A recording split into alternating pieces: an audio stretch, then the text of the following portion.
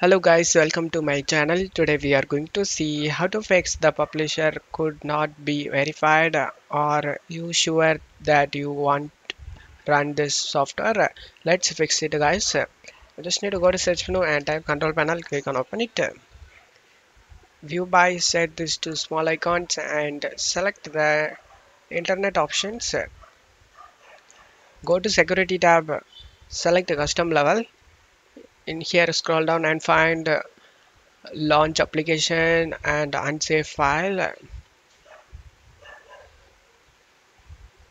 Launching applications and unsafe file, set this to enabled, and launching programs and files in a iframe, set this to enabled. After both of it enabled, you just need to select OK option to save it and select yes. And now just click on apply and OK for save changes, and just to close tab here. Now restart our PC. After restarting your PC, your problem should be fixed. And that's it for today's video guys. Give me a like and subscribe. Thank you.